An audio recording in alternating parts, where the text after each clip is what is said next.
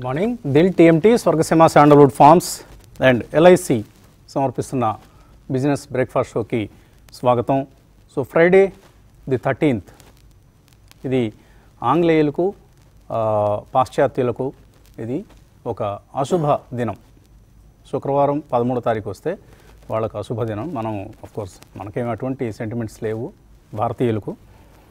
అయితే ఇప్పుడు మనం కూడా అవన్నీ అలవాటు చేసుకుంటున్నాం. మరి ఆ ఫలితం ఏమో కానీ ఇవాళ గిఫ్ట్ నిఫ్టీ 150 పాయింట్ల గ్యాప్ డౌన్ ఓపెనింగ్ని సూచిస్తోంది. 19,697 సుమారుగా ఇంప్లాయిడ్ ఓపెనింగ్ ఇప్పుడు 146 పాయింట్ల నష్టాన్ని సూచిస్తోంది. నిజంగానే ఆ విధంగా ఓపెన్ అవుతుందా? ఎందుకంటే మనకు సంబంధించి అన్నీ పాజిటివ్గానే ఉన్నాయి. మ్యాక్రో డేటా చాలా పాజిటివ్గా వచ్చింది, మాట్లాడుకుందాం. బట్ యూఎస్లో మాత్రం కన్జ్యూమర్ ప్రైస్ ఇండెక్స్ అక్కడ ఆ ప్రింట్ సిపిఐ ప్రింట్ అంటారు అక్కడ. సో ఆ print 3.7% year on year, month on month 0.4% పెరిగింది. సో ఎన్ని వడ్డీ రేట్లు పెంచినా, ఎంత హాకిష్గా అక్కడ సెంట్రల్ బ్యాంక్ ఉన్నా కూడా ఇన్ఫ్లేషన్ దిగి రావడం లేదు. వాళ్ళ టార్గెట్ ఎంత? 2%, ఇంకా 3.7% దగ్గరే ఉంది. ఈ నేపథ్యంలో మరొక్క రేట్ హైక్ మాత్రమే అక్కడ మిగిలిందని అందరూ చెప్తున్నారు. ఆ రేట్ హైక్ నవంబర్లో ఉంటుందా డిసెంబర్లో ఉంటుందా అనేది ఇప్పుడు మీమాంసగా సంశయంగా సందిగ్ధంగా మారింది. సో ఈ నేపథ్యంలో లాస్ట్ నైట్ అమెరికన్ మార్కెట్స్ గత రాత్రి నష్టాలతో ముగిశాయి. డాలర్ ఇండెక్స్ ఏమో 106.46 దగ్గర కొద్దిగా పెరిగింది. బాండ్ ఈల్డ్స్ కూడా పెరిగాయి. 10-year బాండ్ ఈల్డ్ ఇప్పుడు 4.674 ఈ లెవెల్కి చేరింది. ఇది అమెరికాలో పరిస్థితి. బట్ మనకు సంబంధించి చాలా పాజిటివ్ డేటా మనం ఇన్ఫ్లేషన్ పరంగా ఐఐపి పరంగా చూసాం. ఇన్ఫ్లేషన్ ఇప్పుడు 5%కి వచ్చేసింది. మనకు అంతకుముందు నెలలో 6.83% ఉన్నది, ఇప్పుడు 5.02%కి వచ్చేసింది సెప్టెంబర్ నెలలో. అలాగే ఆగస్ట్ నెల ఐఐపి డేటా 10.3%. ఇది కూడా అంచనాల కంటే ఎక్కువగా వచ్చింది. అంతకుముందు నెలతో పోలిస్తే చాలా చక్కటి డేటాగా దీన్ని భావించాలి. ఎందుకంటే అంతకుముందు నెల 6.7% మాత్రమే జూలైలో. ఆగస్ట్ నెలలో ఇది 10.3% పెరిగింది. Thums up. సో ఇలా మనకు మన మ్యాక్రో డేటా పాజిటివ్గా వచ్చింది. బట్ రిజల్ట్స్ పరంగా డిసప్పాయింట్మెంట్ జరుగుతుంది. ఆల్రెడీ టీసీఎస్ డిసప్పాయింట్ చేసింది. ఇప్పుడు నిన్న తాజాగా ఇన్ఫోసిస్ క్వార్టర్లీ నెంబర్స్ బ్రహ్మాండంగా వచ్చాయి. స్ట్రాంగ్ నెంబర్స్, ఏమీ ఇబ్బందే లేదు అసలు. టాప్ లైన్, మార్జిన్స్ అన్నీ పాజిటివ్గానే, అంచనాల కంటే ఎక్కువగా కూడా వచ్చాయి. కానీ గైడెన్స్ ట్రిమ్ చేసేసారు. గైడెన్స్ని కోత విధించారు. ఏమిటి? రాబోయే క్వార్టర్లో, రాబోయే అంటే ఫుల్ ఇయర్కి మా గ్రోత్ రేట్, రెవెన్యూ గ్రోత్ ఇంతకుముందు 1.35% ఉంటుంది అనుకున్నాం. ఇప్పుడు అది 1.25% మాత్రమే 1 to 2.5% మాత్రమే ఉండే అవకాశం ఉంది అని చెప్తున్నారు రెవెన్యూ గైడెన్స్. హెచ్సిఎల్ టెక్ కూడా ఇదే పరిస్థితి. మిక్స్డ్ రిజల్ట్ ఇచ్చారు. కానీ గైడెన్స్, రెవెన్యూ గైడెన్స్ 6 to 8% అన్నది కాస్త డాలర్ రెవెన్యూ గైడెన్స్ 4 to 5%కి మార్చారు. అంటే 3% కట్ చేసింది హెచ్సిఎల్ టెక్ తన గైడెన్స్ని. సో ఈ పరిస్థితిలో ఏడిఆర్స్ అన్నీ నెగిటివ్గా క్లోజ్ అయ్యాయి. గత రాత్రి మనకు Infosys ADR 6.5% down, Wipro 3.19% down. దీంతో ఇవాళ ఇండెక్స్ మనకు నెగిటివ్గా ఓపెన్ అయ్యే అవకాశాలు కనిపిస్తున్నాయి. నష్టాలతో కూడిన ఓపెనింగ్ను మనం బహుశా చూడబోతున్నాం. ఎందుకంటే నిఫ్టీలో అండి ఇప్పుడు టెక్ స్టాక్స్ అన్నిటికీ కలిపి ఇన్ఫోసిస్, టీసీఎస్, మనకు తెలుసు, హెచ్సిఎల్ టెక్, ఇవన్నీ నిఫ్టీ కాంపోనెంట్స్. ఈ కంపెనీలన్నిటికీ కలిపి టెక్ స్టాక్స్కి 13.7% వెయిటేజ్ ఉంది. వేరేజ్ హెచ్డిఎఫ్సి బ్యాంక్ ఒక్కదానికి 13.4% వెయిటేజ్ ఉంది. కాబట్టి ఇవాళ రిలయన్స్కి 9.2% ఉంది. ఆర్ఐఎల్, హెచ్డిఎఫ్సి బ్యాంక్ కనుక ఓపెనింగ్ బ్యాటింగ్ చేసి మేము బాగానే ఉన్నాం, మాకేమీ ఇబ్బంది లేదు అన్న సూచనతో పాజిటివ్గా ట్రేడ్ మొదలు పెడితే ఓపెనింగ్లో మనం మరీ ఎక్కువ నష్టాలు చూసే అవకాశం లేదు. ఎందుకంటే నిన్న కూడా మనం చూసాం హెచ్డిఎఫ్సి బ్యాంక్ ఈ 2-3 సెషన్స్గా బెటర్గా పెర్ఫామ్ చేస్తుంది. అట్లీస్ట్ నిలదొక్కుంటుంది, వెనక్కి రావట్లేదు, కిందకి రావట్లేదు. 20-day moving average around 1555. So దానికి కొద్దిగా దగ్గరగా ఉంది.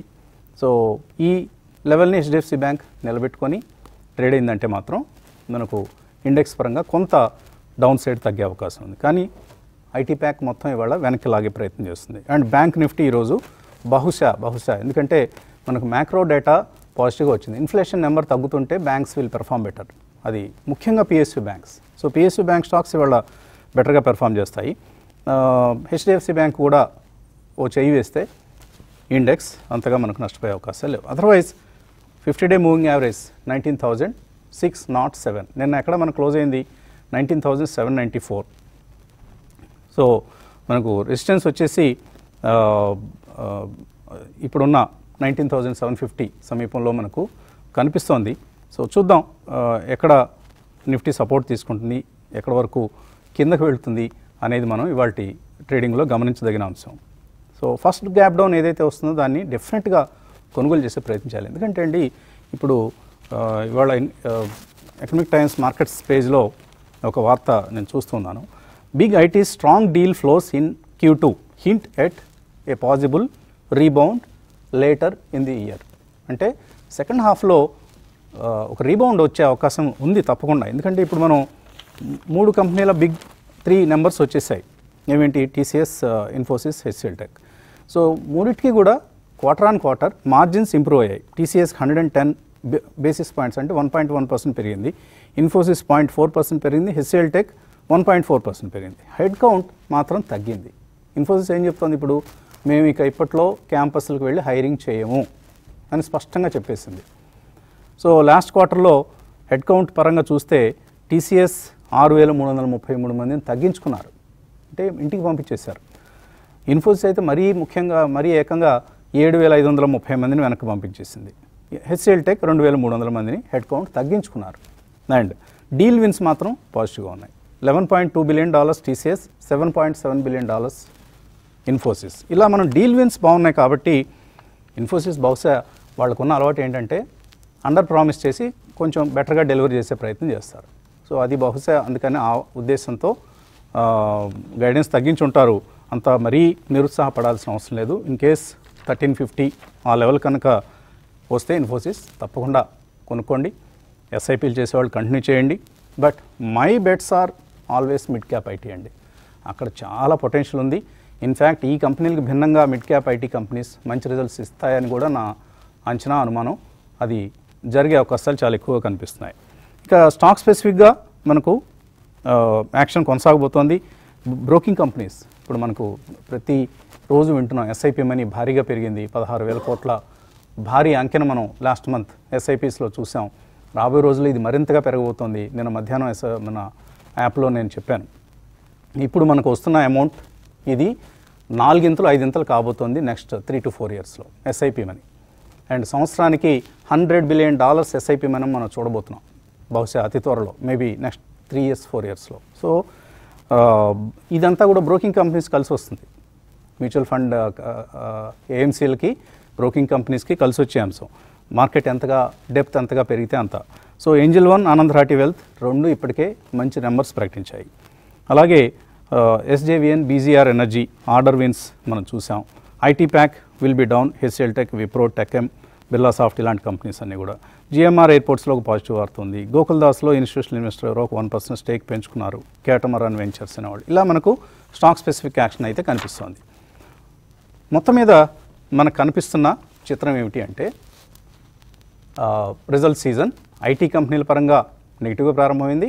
బట్ చిన్న కంపెనీలు ఇప్పటిదాకా ప్రకటించినవి దాదాపుగా పెద్దగా మనం ఎక్కడ కూడా నెగిటివ్స్ చూడలేదు, ఎక్సెప్ట్ 1 or 2 కంపెనీస్. సో ఇది ఇప్పటికీ అంటే ఇంకా ఇది ఎర్లీ డేస్, మనం జస్ట్ 3-4 days మనం అయింది మార్కెట్స్ ఎర్నింగ్స్ మొదలై. ఇంకా రాబోయే రోజుల్లో మరిన్ని, ముఖ్యంగా సండే రోజు హెచ్డిఎఫ్సి బ్యాంక్ రిజల్ట్ రాబోతోంది. ఆ రోజు మెర్జ్డ్ ఎంటిటీ ఏ విధంగా బిహేవ్ చేస్తుందో మనకు ఒక సూచన తెలుస్తుంది. రేపు of course India Pakistan cricket match. అందరూ కూడా ఇక వీకెండ్ శనివారం మధ్యాహ్నం నుంచి బిజీగా ఉంటారు మ్యాచ్ చూస్తూ. So let's all hope for India win. Indian టీమ్కి మనందరం శుభాకాంక్షలు తెలియజేద్దాం. ప్రసాద్ గారు. మార్నింగ్ వసంత్. సో మీరు కూడా విష్ చేస్తే ఇండియా గెలుస్తుందని నా నమ్మకం. విషెస్ లోనే బతుకుతాం మనం. ఇప్పుడు అంటే పాకిస్తాన్ తో ఓడిపోవడం అంటే మన ప్రాణం దాదాపుగా సగం చచ్చిపోతాం. ఇక్కడే మన మార్కెట్ లో లాభాలు వచ్చినా. అండ్ ఇంకొకటి ఉంది ప్రసాద్ గారు, వరల్డ్ కప్ లో ఇప్పటిదాకా ఇండియా పాకిస్తాన్ మీద ఏ ఒక్క మ్యాచ్ లోనూ ఓడిపోలేదు. అది ఒక రికార్డు అండి. ఒకవేళ పొరపాటు జరిగితే మాత్రం మనకి అసలు గుండె పగిలిపోతుంది. సండే అంతా సీసాలు ఖాళీ చేయటమే అంతే. మీరులేండి, మా వల్ల కాదు. ఓకే, సరే, రైట్ మీరు రైట్. యా, అంటే మీ ధోరణికి భిన్నంగా ఇవాళ కొద్దిగా నా పాట పట్టుకున్నారు మీరు. అంటే మార్కెట్ అంతా అసలు బ్రహ్మాండంగా ఉంది, పెరిగిపోతుంది, పెరుగుతూనే ఉంటుంది, కాబట్టి కొనుక్కోండి, పైగా మిడ్ క్యాప్ లో కూడా వెళ్ళని చెప్పారు. So you saved most of my time and then out bus చెప్పాల్సిన అవసరం లేదు. కాబట్టి నేను కొద్దిగా కాంట్రేరియన్ గా మీరు చెప్పిన దానికి కొద్దిగా వర్డ్ ఆఫ్ కాషన్ ఇవ్వడానికి ఇవాళ ఎక్కువ ఇంపార్టెన్స్ ఇద్దాం అనుకుంటున్నాను. Go head, please go head. ఎందుకంటే ఎందుకంటే ఎప్పుడు కూడా మనం గమనించాల్సింది ఏంటంటే వాపు వర్సెస్ బలుపు ఉంటాం కదా. అంటే మనకి స్ట్రెంగ్త్ వచ్చిందా లేకపోతే ఓన్లీ హైప్ వచ్చిందా అని మార్కెట్లో చూడాలి. ఇవాళ మార్కెట్లో పార్టిసిపేషన్ పెరిగింది, మీరు చెప్పినట్టుగా 16,400 crores ఎస్ఐపి మనీ మ్యూచువల్ ఫండ్లోకి రావడం మూలంగా మ్యూచువల్ ఫండ్స్ యొక్క కిటీస్ విపరీతంగా పెరగడంతో ఫస్ట్ టైం ఎప్పుడు కూడా లేనట్లుగా ఏం జరిగిందంటే ఈ సంవత్సరంలో ఎఫ్ఐఐ ఇన్ఫ్లోస్ ఇండియాలోకి ఎంత వచ్చినాయో దానికన్నా డొమెస్టిక్ ఇన్స్టిట్యూషన్స్ ఎక్కువ ఇన్వెస్ట్ చేసినాయి స్టాక్స్ లో. అంటే అర్థం ఏంటి, ఎక్కడి నుంచి వచ్చినాయి డొమెస్టిక్ ఇన్స్టిట్యూషన్స్ అంటే మనలాంటి రీటైల్ ఇన్వెస్టర్స్ ఎవరైతే మ్యూచువల్ ఫండ్ నమ్ముతున్నారో వాళ్ళ దగ్గర నుంచి. ఇండైరెక్ట్ గా ఈక్విటీ కల్ట్ స్ప్రెడింగ్, అందులో నిస్సందేహంగా మనము మన ప్రోగ్రామ్ గురించి ఖచ్చితంగా అడ్మైరింగ్ క్లబ్ అంటాం, అంటే వెనకాల మనకు మనమే ప్యాట్ చేసుకోవచ్చు అని మన వంతు ప్రయత్నం చేసాం. మన వంతు ప్రయత్నం మూలంగా కూడా తెలుగు ఇన్వెస్టర్స్ లో చాలా మంది ఖచ్చితంగా మార్కెట్లోకి వచ్చారు. So we have some credit to claim, అందులో డౌట్ ఏమాత్రం పడక్కర్లేదు. అయితే ఇందులో ఒక నెగిటివ్ షేడ్స్ ఏంటంటే వసంత్, ఎక్కువ మంది ఈ డిజిటల్ రెవల్యూషన్ రావడం మూలంగా ఎక్కువ మంది ఏం చేస్తారంటే క్లయింట్స్ అందరూ కూడా ఒకటి బ్రోకరేజ్ కాస్ట్ సేవ్ చేసుకోవాలి, రెండోదేమో ఈజ్ ఆఫ్ ఇంటర్ఫేస్ ఉండాలని పెద్ద పెద్ద బ్రోకర్లను వదిలిపెట్టి న్యూ ఏజ్ బ్రోకర్స్ లోకి వెళ్ళిపోయారు. ఇప్పుడు ఫర్ ఎగ్జాంపుల్ ఇవాళే కనుక న్యూస్ చూస్తే grow has over taken Zerodha అన్నారు. అంటే గ్రో దాదాపుగా 19.9% దాకా వచ్చింది, జీరోదా ఏమో 19.6% దగ్గరే ఉంది టోటల్ మార్కెట్ షేర్. ఒక్కసారి ఆలోచించండి, భారతదేశం లాంటి కంట్రీలో ఇన్ని కోట్ల మంది పాపులేషన్ నివసిస్తున్న చోట ఒక broking arm total active investors base లో 19.6, 9.9 ఉంటే ఇంకోటి కూడా 28, రెండు కలిపే 40%. మనం టాప్ లో ఉన్న 6 కంపెనీస్ అన్ని కలిపి చూస్తే, అంటే ఈ రెండింటి తర్వాత ఏంజల్ వన్ ఉంది, రిజల్ట్స్ డిక్లేర్ చేసింది, ఐసిఐసిఐ డైరెక్ట్ ఉంది, హెచ్డిఎఫ్సి ఉంది, కోటక్ ఉంది. ఇవి 6 కంపెనీలు కలిపి అప్రాక్సిమేట్ గా 72% of the active investors base hold చేస్తున్నాయి. అంటే ఏం జరుగుతుంది, ఈ యాక్టివ్ ఇన్వెస్టర్స్ ఈ కంపెనీలు కనుక ఎవరినైనా సరే ఫైనాన్షియల్ ఇన్ఫ్లుయెన్సెస్ పట్టుకుని కనుక ఒపీనియన్ ఎక్స్ప్రెస్ చేస్తే ఆ కంపెనీకి విపరీతంగా పెరగటం కానీ విపరీతంగా తగ్గటం కానీ తేలిక జరుగుతుంది. ఎప్పుడు కూడా ప్రైస్ డిస్కవరీ అనేది మార్కెట్లో సరిగ్గా ఉండాలి అంటే రీటైల్ ఇన్వెస్టర్స్ కూడా ఎక్కువ మంది బ్రోకర్ల మధ్య డిస్ట్రిబ్యూట్ అయిపోయి ఉంటే వాళ్ళకు వచ్చే సమాచారం వేరే వేరే చోట్ల నుంచి కనుక వస్తుంటే right form of price discovery వస్తుంది. ఇలా కనుక అయితే జరిగితే ఏంటంటే వీళ్ళ చేతుల్లో బహుశా స్టాక్ మార్కెట్ కి షార్ట్ టర్మ్ లో గమనం ఎక్కువ ఉంటుంది. అంటే అర్థం ఏంటి, సెబీ ఇచ్చిన స్టాటిస్టిక్స్ ప్రకారం ఈ న్యూ ఏజ్ బ్రోకర్స్ తో డీల్ చేసే వాళ్ళు ఎక్కువ మంది స్పెక్యులేషన్ చేస్తున్నారు. అంటే ఇంట్రాడే ట్రేడింగ్ చేస్తారు, లేదా లేవరేజ్ ఇంట్రాడే ట్రేడింగ్ చేస్తారు, ఇంకా కొంతమంది ఇంకా ఆశ ఎక్కువైపోతే డెరివేటివ్స్ లో కూడా వెళ్ళిపోతున్నారు. పైగా ఇంకో స్టాటిస్టిక్స్ ఏం చెప్పింది, more than 90% of the people are losing in derivatives or intraday trading అని వైట్ పేపర్ కూడా తీసుకురావడం జరిగింది. అంటే మనం చూడాల్సింది ఏంటి, మ్యూచువల్ ఫండ్స్ లోకి వస్తున్నటువంటి ఇన్వెస్టర్స్ ఏమో ఇటువంటి దానికి దూరంగా ఉంటారు కాబట్టి స్ట్రాంగ్ మనీనేమో మార్కెట్లోకి వస్తుంది. ఇలా ఎక్కువ మంది ఇన్వెస్టర్లు మార్కెట్లోకి వచ్చిన వాళ్ళలోనూ నష్టాలు ఎక్కువ కూడగట్టుకుంటున్నారు. అంటే ఏం జరుగుతుందంటే మనలాంటి ప్రోగ్రామ్ చూసే లాంగ్ టర్మ్ ఇన్వెస్ట్మెంట్ ఫోకస్ ఉన్న వాళ్ళకి ఖచ్చితంగా కూడా లాభాలు రావటానికి ఈ షార్ట్ టర్మ్ స్పెక్యులేషన్ ట్రెండ్ ఉన్న వాళ్ళు లాసులు తీసుకొచ్చి మార్కెట్లో పోయటం, అది లాంగ్ టర్మ్ ఇన్వెస్ట్మెంట్ ఫోకస్ ఉండి కొనుక్కున్న వాడికేమో లాభాలు చేరటం జరుగుతూ పోతుంది, గ్యారంటీగా ఫ్యూచర్లో కూడా జరుగుతుంది. సో కాబట్టి మన వర్డ్ ఆఫ్ కాషన్ వాళ్ళు చెప్పాల్సింది ఏంటంటే ట్రేడింగ్ వైపు దృష్టి పెట్టకుండా ఎందుకు ఎంతమంది ప్రజలు mutual funds నమ్ముకుంటున్నారు, long term investment నమ్ముకుంటున్నారు అనేది చెప్పడం అనేది నా ఉద్దేశం. అలాగే కొన్ని ఇన్ఫోసిస్ గురించి మీరు ఆల్రెడీ న్యూస్ కవర్ చేశారు. వాళ్ళు రెవెన్యూ గైడెన్స్ కట్ చేశారనే కానీ మా అంచనా ప్రకారం చూస్తే గ్రాస్ ప్రాఫిట్ మార్జిన్ పెరిగింది, ఆపరేటింగ్ ప్రాఫిట్ మార్జిన్ పెరిగింది, నెట్ ప్రాఫిట్ మార్జిన్ పెరిగింది. ఈ 3 పెరిగే కంపెనీలు చాలా రేరుగా వస్తూ ఉంటాయి. అలాగే టీసీఎస్ కూడా బాగుంది. ఒక్క హెచ్సిఎల్ టెక్ మాత్రమే మనకు వచ్చినటువంటి కంపెనీల్లో దానికి మాత్రం నెట్ ప్రాఫిట్ మార్జిన్ పెరిగినా కానీ అది అదర్ ఇన్కమ్ మూలంగా పెరిగి ఆపరేటింగ్ మార్జిన్ లో కొద్దిగా ష్రింక్ అవడం కనపడింది. అందుకనే అదొక్కటే గ్రోత్ లో లేదని చెప్పాల్సి వస్తుంది. కానీ otherwise TCS and Infosys are definitely guidance తగినాయి. మీరే చెప్పారు ఆల్రెడీ, ఓవర్ ప్రామిస్ చేయకుండా అండర్ ప్రామిస్ చేయటం, ఓవర్ గా పెర్ఫార్మ్ చేయటం ఇన్ఫోసిస్ కి హిస్టారికల్ గా ఎప్పటి నుంచో వచ్చిన అలవాటు. కాబట్టి the worst is according to me is already over. Infosys కానీ ఐటీ సెక్టర్ గురించి కానీ భయపడవలసిన అవసరం లేదు.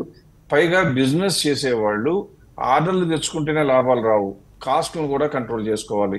మన ఇండియన్ ఐటీ కంపెనీస్ దీనికి గమనించి 6-9 months ముందు నుంచి టకామని శాలరీస్ కట్ చేయటం, లేకపోతే ఉద్యోగాలు తీసేయడం జరుగుతుంది. ఇవాళ మేజర్ హెడ్లైన్ యాక్సెంచర్ అయితే మేము జీతాలు కూడా పెంచమని చెప్తుంది. అంటే అర్థమేంటి, cost control is going to be the focus. So margins లో కాంట్రాక్షన్ అనేది ఇహ నుండి రావడం దాదాపుగా అవకాశం లేదు. మీరు చెప్పినట్టుగా సెకండ్ హాఫ్ లో కొద్దిగా ఆర్డర్లు పికప్ అయిపోతే again the company will be back on rails. దీనికి కారణం ఏంటంటే ఫారిన్ కంట్రీస్ లో, వెస్ట్రన్ కంట్రీస్ లో ఎకనామిక్ సిచ్యువేషన్ అంత బాగాలేదు కాబట్టి వాళ్ళు ఖచ్చితంగా వాళ్ళ జాబుల్ని, వాళ్ళ యొక్క వర్కుల్ని ఇండియా లాంటి కొద్దిగా గొప్ప చీప్ లేబర్ ఉన్న చోటకి ఎక్స్పోర్ట్ చేయక తప్పదు. అందువల్ల దానికి వచ్చినటువంటి బాధ ఏమీ లేదు. కాకపోతే ఇంకొక విషయం అండి, రిటైల్ ఇన్వెస్టర్స్ అందరూ కూడా ప్రధానంగా ఫస్ట్ హౌసింగ్ మీద ఫోకస్ చేస్తారు, ఆ తర్వాత ఈక్విటీస్ లోకి వస్తారని మనందరికీ తెలిసిందే.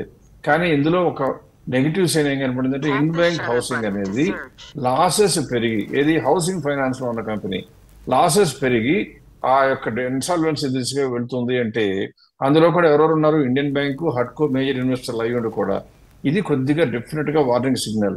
ఏ ఇన్వెస్టర్ అయితే ఇప్పుడు కూడా బ్లైండ్ గా రియల్ ఎస్టేట్ అని పడుతూ ఉంటారో వాళ్ళు ఒకసారి ఇంట్రాస్పెక్షన్ చేసుకుని ఆ సెక్టర్ లో రాబోయే వీక్నెస్ కి కొద్దిగా అడ్వాన్స్ సిగ్నల్ గా ఒక ప్రధానమైనటువంటి ఇన్ బ్యాంక్ హౌసింగ్ లాంటి కంపెనీ రాష్ట్రంలోకి వెళ్ళిందని చూస్తే మీరు గమనించవలసింది ఏంటంటే రియల్ ఎస్టేట్ కన్నా ఈక్విటీస్ బెటర్. పైగా మనం ఎప్పుడు చెప్తా ఉంటాం, $2 trillion నుంచి $5 trillion ఎకానమీ పెరిగిన ఏ కంట్రీలోనైనా హిస్టారికల్ గా 10 times ఇండెక్స్లు పెరిగినాయి. మనకి ఇండియాలో చూస్తే 11,000 12,000 నిఫ్టీ 3-4 ఏళ్ల క్రితం, అది ఇప్పుడు మనకి 20,000 కేవలం 2 రెట్లే పెరిగింది. ఆ 11,000 50,000 అవడానికి చాలా తేలిగ్గా ఛాన్స్ ఉంటుందని మనం అనుకున్నాం. కాబట్టి నెక్స్ట్ రాబోయే రోజుల్లో 50 to 70% 1 year వస్తుందని ఎప్పుడు చెప్తూ ఉంటాను. అది ఎందుకు సాధ్యం అంటే నేను ఒక్కడే అనుకున్నది కాదు, హిస్టారికల్ గా ప్రపంచవ్యాప్తంగా ఉన్న ట్రెండ్స్ చూసాం కాబట్టి చెప్తున్నాం. దీనికి ఒకే ఒక్క నెగటివ్ డేంజర్ ఏంటంటే జియో పొలిటికల్. ఇవాళ ఇజ్రాయెల్కి గాజాకు వచ్చినట్లుగా ఇండియాకి చైనాకో, ఇండియాకో పాకిస్తాన్కో అలాంటిది ఏదైనా న్యూక్లియర్ వార్ వస్తే తప్పితే ఇండియన్ మార్కెట్ ని షేక్ చేయగలిగిన కెపాసిటీ ప్రస్తుతం ప్రపంచంలో ఏ దేశానికి లేదు. సో స్టే స్ట్రాంగ్, ఖచ్చితంగా ఇన్వెస్ట్ చేసుకోండి. రియల్ ఎస్టేట్ మీద వీలైనంత మక్కువ తగ్గించుకుని ఖచ్చితంగా ఈక్విటీస్ వైపు దృష్టి పెట్టండి. ఇప్పటి వరకు ర్యాలీ మిస్ అయినా రాబోయే ర్యాలీనైనా కనీసం మిస్ అవ్వకుండా ఉండమని మన వ్యూవర్స్ అందరికీ కూడా నా యొక్క request. Right.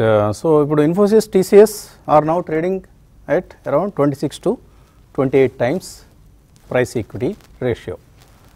Last 4 years Infosys CAGR earnings ఏంటి ఎంత అని చూస్తే 8 to 9%, రిటర్న్స్ వచ్చేసి 19 to 20%. And TCS last 4 years earnings CAGR 8%, returns అంటే మనకు స్టాక్ మీద వచ్చిన రిటర్న్స్ 15%. సో మంచి రిటర్న్సే, 15% per annum compounded annual growth rate వస్తుందంటే ఇంకా అంతకంటే మనకి ఎక్కువ కావాల్సింది. కానీ ఇంకా ఎక్కువ కావాలి అనుకుంటే మాత్రం mid caps are the only way. Mid cap IT stocks ముఖ్యంగా, ఎందుకంటే ఇన్ఫోసిస్, టీసీఎస్ నమ్ముకుంటే 15% వస్తుంది. అఫ్కోర్స్ గొప్ప కంపెనీలు ఎక్కడికి పోవు, ఈ కంపెనీలు మునిగిపోయే పరిస్థితి అసలు ఎంత మాత్రం ఉండదు. ప్రతి సంవత్సరం క్యాష్ వస్తూ ఉంటుంది, ఆ క్యాష్ని బైబ్యాక్స్ కోసం కూడా వెచ్చిస్తూ ఉంటారు. ఇదంతా మంచి సేఫ్ బెట్స్ ఇవి. బట్ నాకు ఇంకా అంతకంటే కొంచెం రిస్క్ తీసుకుంటానండి, ఐ నీడ్ బెటర్ రిటర్న్స్ అంటే be with mid cap IT.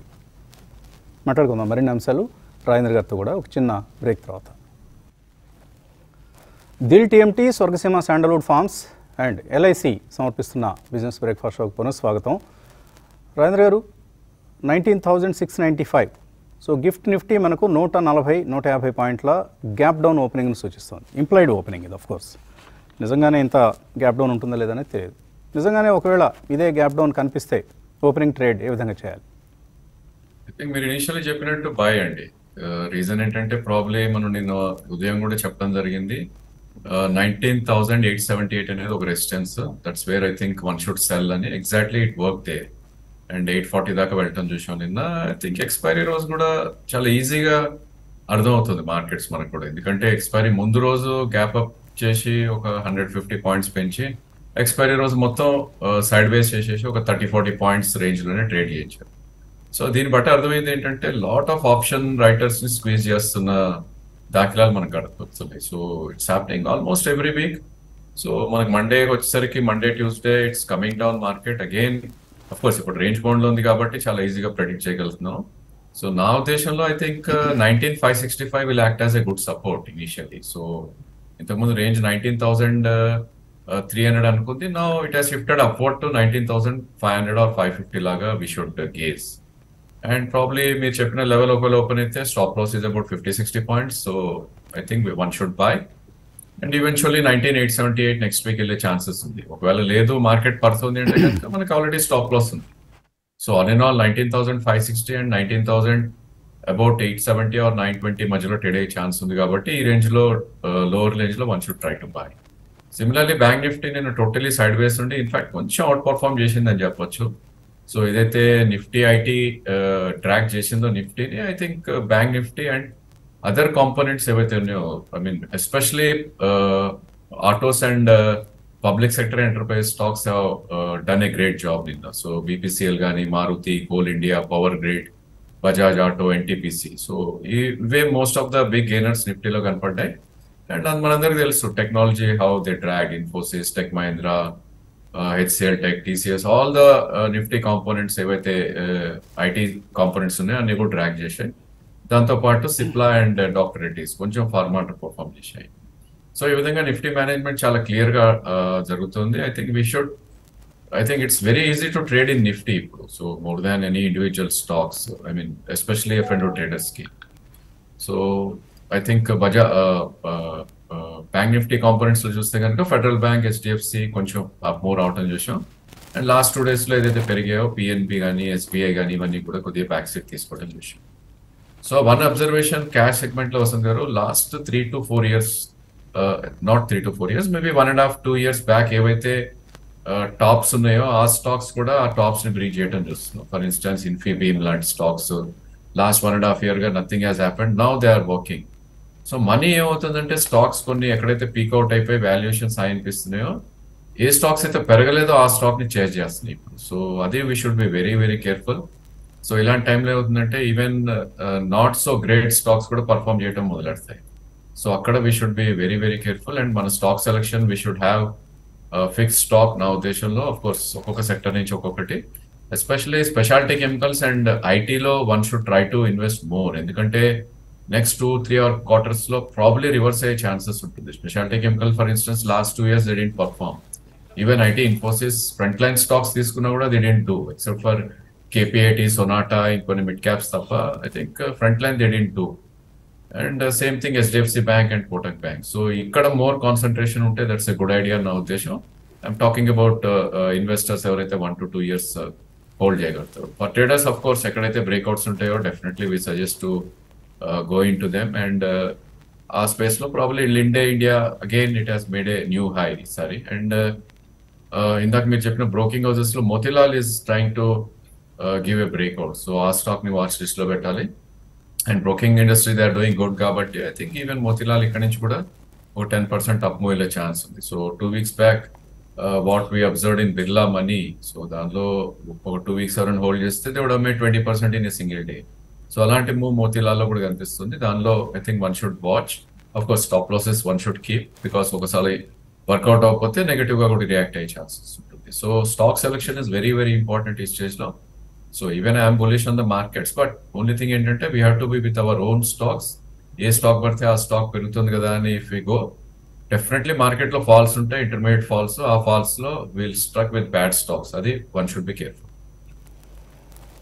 Okay, so result season మనకు కొనసాగుతోంది. ఇప్పుడే రాజేంద్ర గారు అన్నట్లుగా ఈ కెమికల్స్, స్పెషాలిటీ కెమికల్స్ ఈ క్వార్టర్ రిజల్ట్స్ డిసప్పాయింట్ చేస్తాయి డెఫినెట్లీ. బట్ కొన్ని లైక్ బ్రోకింగ్ కంపెనీస్, ఇప్పుడే మన 2 కంపెనీలు ఆల్రెడీ మనకు వచ్చేసాయి, Anand Rathee and Angel one, మంచి రిజల్ట్స్ అనౌన్స్ చేశారు. అలాగే రాబోయే కాలంలో కూడా ఇటువంటి ఈ రంగానికి చెందిన కంపెనీలు, డిఫెన్స్ రంగానికి చెందిన కంపెనీలు, banks, QSR companies, mid cap IT, ఇవన్నీ కూడా మంచి రిజల్ట్స్ అనౌన్స్ చేస్తాయి తప్పకుండా. But chemicals, speciality chemicals maybe to some extent ఇప్పుడు ఇన్ఫ్రా స్టాక్స్ అన్నీ మంచి రిజల్ట్స్ అనౌన్స్ చేయబోతున్నాయి. అండ్ ఇన్ఫ్రా బాగా పెర్ఫామ్ చేస్తుంది కాబట్టి మెటల్స్ కూడా బాగా పెర్ఫామ్ చేసే అవకాశం కనిపిస్తుంది. బట్ సిమెంట్ మాత్రం మిక్స్డ్ బ్యాగ్గా ఉంటుంది. ఇలా మనం రిజల్ట్ సీజన్ని అనలైజ్ చేసుకుంటూ కొద్దిగా అంచనాలు, ముందస్తు అంచనాలు తప్పవు, అన్ని రిజల్ట్స్ వచ్చిన తర్వాతే చూసుకుంటామంటే కుదరదు. కొంచెం గ్యాంబ్లింగ్ చేయాలనుకుంటే ఇలాంటి అంచనాలతో మనం ముందుకు వెళ్ళచ్చు. అలాగే ప్రసాద్ గారు ఒక మాట అన్నారు ఇందాక ఓపెనింగ్లో, ఇన్వెస్టర్లకి ఏం బెంగలేదు, ట్రేడర్స్ మాత్రమే జాగ్రత్తగా ఉండాలి, నష్టపోతారని. 100% కరెక్ట్. మనం ఈ ప్లాట్ఫామ్ అందుకనే ట్రేడింగ్ ఓరియంటేషన్ చాలా తక్కువ. రాజేంద్ర గారు కూడా ఎక్కువ ట్రేడింగ్ కాల్స్, పొజిషనల్ కాల్సే ఇస్తారు ఇంట్రాడేకి, ఎఫ్&ఓకి. ఎఫ్&ఓని అసలు మనం ఎంత మాత్రం ఈ ప్లాట్ఫామ్ దరిదాపులకే రానివ్వలేదు. చెప్పలేక కాదు, ఆ విజ్ఞానాన్ని పంచలేక కాదు, కానీ మనం కావాలని ఒక కాల్ తీసుకున్నాం, ఎఫ్&ఓని మనం ఈ కార్యక్రమంలో దూర్చవద్దు, ఎందుకంటే ఎక్కువ మంది నష్టపోతారు. ఇక్కడేదో మేము ఒక గంట చెప్పేసి వెళ్ళిపోతాం, రోజంతా అవస్థపడేది మీరు. అండ్ ప్రీమియమ్స్ చూస్తుంటాం 200 నుంచి జీరోకి వచ్చేస్తుంది, లేదా 0 నుంచి 200కి వెళ్తుంది. ఇలాంటి హెచ్చుతగ్గుల్ని భరించగలిగే నేర్పు కానీ నైపుణ్యం కానీ మన ట్రేడర్స్కి ఉండదు అని. అందుకని ఈ కార్యక్రమం ఎక్కువ ప్రజలకి, ఇన్వెస్టర్స్కి చేరువైంది కేవలం మనం అనుసరిస్తున్న ఈ విధానాల వల్లనే. అంతకుమించి మరొక మా గొప్పతనం ఏదో గొప్పగా చేస్తున్నామని కాదు, కానీ బట్ ఈ అంశాలన్నీ మన కార్యక్రమాన్ని ముందుకు తీసుకువెళ్తున్నాయి. ఈ కార్యక్రమం మీ అందరి ఆదరాభిమానాలకు నోచుకోవడానికి ఈ ధోరణి బాగా ఉపయోగపడుతుందన్నది మా నమ్మకం. ఇది రుజువు అవుతోంది కూడా ఎప్పటికప్పుడు. ప్రీ ఓపెన్ ట్రేడ్ అనుకున్నట్లే మనకు నెగిటివ్గా కనిపిస్తోంది. 19,522, 19,654 దగ్గర మనకు క్లోజ్ అయింది ప్రీ ఓపెన్ ట్రేడ్లో నిఫ్టీ. సో ఒక నష్టాలతో కూడిన ఓపెనింగ్ కోసం మనం సిద్ధంగా ఉన్నాం. ఆ తర్వాత ఏ విధంగా స్టాక్ స్పెసిఫిక్ యాక్షన్ కొనసాగుతుంది అనేది చూద్దాం. ఈలోగా కాలర్స్, మెయిలర్స్ వెయిట్ చేస్తున్నారు. ఒక కాలర్ని తీసుకుందాం. హలో. హలో, నమస్తే అండి, మీ పేరు? నమస్తే అండి, నా పేరు రాజు అండి, రాజ్కోట్ నుంచి మాట్లాడుతున్నాను, గుజరాత్. అదండి రాజ్కోట్ రాజు. Sir, Josh industries sir demerger కోసం ఏదో నడుస్తుంది, అది ఎప్పుడు అవుతుంది సార్? నా ఆల్మోస్ట్ నా ఇన్వెస్ట్మెంట్ డబుల్ అయిపోయింది సార్. ఏ కంపెనీ అన్నారు? JASPH, Josh industry. Josh engineering industries sir. Industries అని ఒక కంపెనీ ఉందా? JASPH. JASCH. Okay, Josh industries. 332 రూపాయలు ఉంది ఇది. అది నేను 160లో కొన్నాను సార్. ఓకే, అది డీమెర్జర్ నడుస్తుంది సార్, అది ఎప్పుడు డీమెర్జర్ అవుతుంది? డీమెర్జర్ అవుతోందని మీకు వార్త ఉంది. మరి నేనైతే ట్రాక్ చేయట్లేదండి ఈ కంపెనీని. మీరు చెప్తుంటే కూడా ఇప్పుడే మొదటిసారి విన్నాను ఈ పేరు కూడా. So there are 6,000 companies in the BSE listed స్పేస్లో. అన్నీ మనకు తెలిసి ఉండాలన్న నియమం ఏది లేదు, నాకైతే తెలియదు. మరి ప్రసాద్ గారు ఏమన్నా మీకు ఐడియా ఉందా? ఈ స్టాక్ ఏమైనా ట్రాక్ చేస్తున్నారా? చిన్న కంపెనీ, మీరు ట్రాక్ చేయరు. 377 కోట్లే చిన్న కంపెనీ. సో మీ రాడార్లోకి రాదు ఇది. సారీ అండి, మీకు సమాధానం చెప్పలేకపోతున్నాం. ఏదైనా ఒకవేళ మా దృష్టికి వస్తే దీనికి సంబంధించిన సమాచారం మీతో షేర్ చేసుకునే ప్రయత్నం చేస్తాం. ఇంకేదైనా డౌట్ ఉందా? రెండోది సూరత్ ప్రోడక్ట్స్ అండి. ఏమండి? సూరత్ ప్రోడక్ట్స్. సూరత్ సూరత్ సూరత్ సూరత్ సూరత్ సూరత్ సూరత్ టెక్స్టైల్సా? ప్రోడక్ట్స్. మళ్ళీ ఇక్కడ కూడా ప్రొడక్ట్స్లోకి వెళ్ళిపోయారు. SURAT కదా? 300 crores అండి. Okay, right. ఇది కూడా 300 crores కాబట్టి ఇది కూడా మేము చెప్పలేము. నార్మల్ ఎలాంటివి చెప్పాలంటే మన పెద్ద ఆయన ఉండాలి, మంచి ట్రాకింగ్ రాడార్ పెద్దదైంది, విస్తీర్ణం, ఆ వైశాల్యం చాలా పెద్దది. దురదృష్టవశాత్తు ఆయనేమో మరి రాజకీయంలో బిజీగా ఉన్నారు ప్రస్తుతానికి, రాజకీయ వ్యవహారాల్లో. తొందరగా ఇది ఒక కొలిక్కి వస్తే బాగుండండి ఈ రాజకీయాలు గొడవ. కొద్దిగా మన కార్యక్రమంలో ఇటువంటి మైక్రో క్యాప్ ఎక్స్పర్టైజ్ మిస్ అవుతోంది. సరే, మరో కాలర్ని తీసుకుందాం. హలో. హలో, నమస్తే అండి, మీ పేరు? నమస్తే అండి, రవి అండి. అడగండి రవి. సార్, ప్రెజెంట్ రేట్ లో లాంగ్ టర్మ్ ఇన్వెస్ట్మెంట్ కోసము. ఏదండి? లాంగ్ టర్మ్ ఇన్వెస్ట్మెంట్ కోసము ప్రెజెంట్ రేట్ లో M&M ఒకటి, JSW ఇన్ఫ్రా తీసుకోవచ్చా? M&M ఒకటి, ఇంకోటి ఏదన్నారు? JSW infra long term investment కోసం. Infra recently listed company. JSW infra is a decent company, ఏమి డౌట్ లేదు. లాంగ్ టర్మ్ కోసం అంటున్నారు కాబట్టి 3-4 ప్రైస్ పాయింట్స్లో తీసుకోవచ్చు. But M&M Mahindra and Mahindra automotive company ఎక్కడ కొనుక్కోవచ్చు, ఏ లెవెల్స్ దగ్గర కొనవచ్చు రాజేంద్ర గారు? I think M&M probably last 1.5 year it had done a great job. So 2021లో దాన్ని ప్రైస్ చూస్తే కనుక I think almost 670 నుంచి 1,500 డబల్ అవుట్ అని చూసాం విత్ ఇన్ 1.5 year. సో నా ఉద్దేశంలో దీస్ ఆర్ ఆల్ సైక్లికల్ అండి ఆటో స్పేస్ అనేది. సో ఈసారి సేల్స్ బాగున్నాయి అండ్ లేదంటే ఎవ్రీబడి ఈస్ బయింగ్ వెహికల్స్, అది బుల్లిష్ గా ఉంది. ఇప్పుడు ఇది నెక్స్ట్ 1-2 years లో ఎలా ఉంటుందో నోబడి నోస్. సో సైక్లికల్స్ లో ఉన్నప్పుడు 2 years కోసం ఒకటేసారి కొంటాం, it's not good.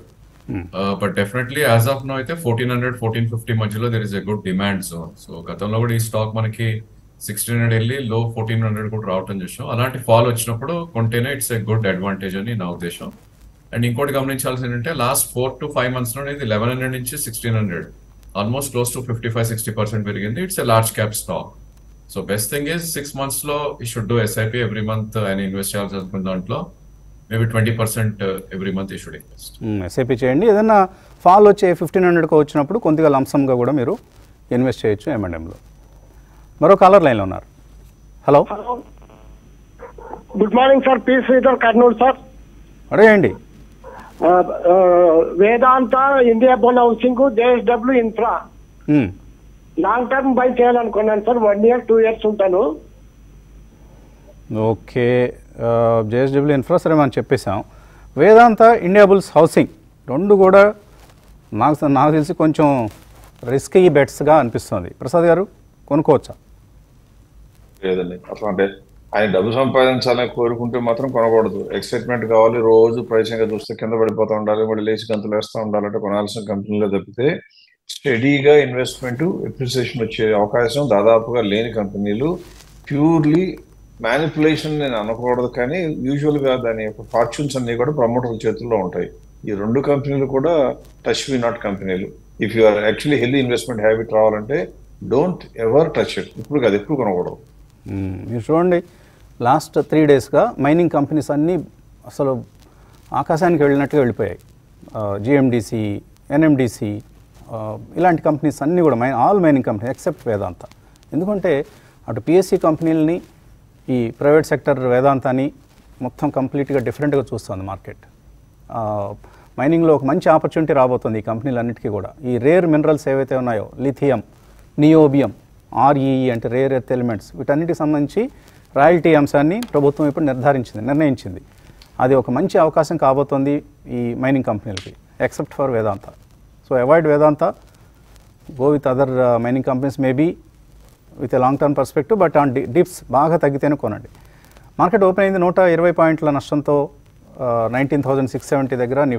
Nifty bank 320 పాయింట్లు నష్టపోయింది, సెన్సెక్స్ 400 పాయింట్లు నష్టపోయింది. అండ్ మిడ్ క్యాప్ ఇండెక్స్ కూడా నష్టపోయింది, తక్కువ నష్టంతో కనిపిస్తుంది compare to Nifty, bank Nifty and Sensex. 815 stocks లాభాలతో 1260 స్టాక్స్ నష్టాలతో కనిపిస్తున్నాయి ఈ సమయంలో. Nifty లూజర్స్లో Infosys, Wipro, axis bank ఇవి నష్టాలతో ప్రారంభమైంది. HCL టెక్ సర్ప్రైజింగ్లీ పాజిటివ్గా ఓపెన్ అయింది. Maybe market HCL tech రిజల్ట్ని accept చేస్తుంది.